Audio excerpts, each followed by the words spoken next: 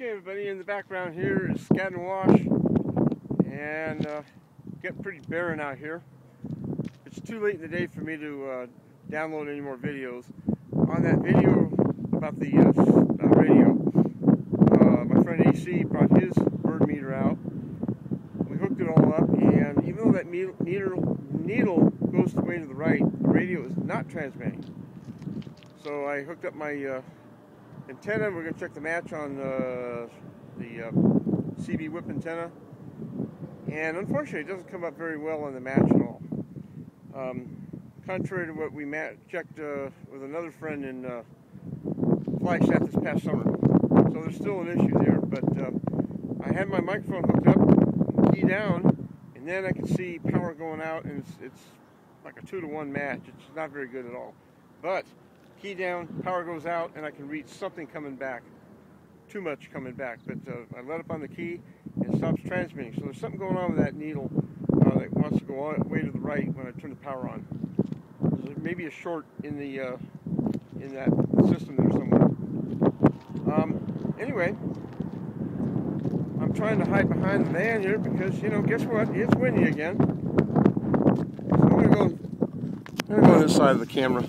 Ow! I just jabbed myself on my ladder. This is looking to the east. I'm going to be heading that way. Generally, that's, well, you can see the freeway maybe.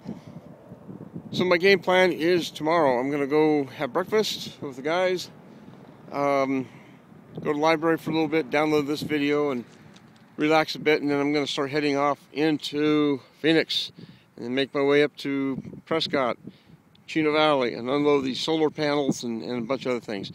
So my next step regarding that is to get a good charge controller. I'm told I need a 25 amp charge controller, and these will be 12 volt, not 24 volt. My thought is to put one of those panels on the roof of the van, and the other two I would carry with me and mount somewhere and do something with. I don't know what yet. I'm a long ways before I can get a charge controller and deep cycle batteries. But once I do that, guess what? I won't have to run to restaurants and library and McDonald's, you know, that kind of thing, and get on the computer, which I've been forced to do this past year. This means I'll be able to spend more time on the laptop learning programs and, you know, editing and get my files pulled together and organized and so forth. So anyway, I just wanted to make this additional video. I'm all packed and ready to go and looking forward to some new adventures. I did see one rattlesnake out here, not too far from where I'm at right at the moment, but I'm out in the open, so I'm not near the brush. And I do pay attention when I walk around at night, and maybe I have a flashlight with me and make sure that there's nothing crawling around out here. I'm going to face into the wind. There'll be some wind noise, but you'll see the area here. Hold on.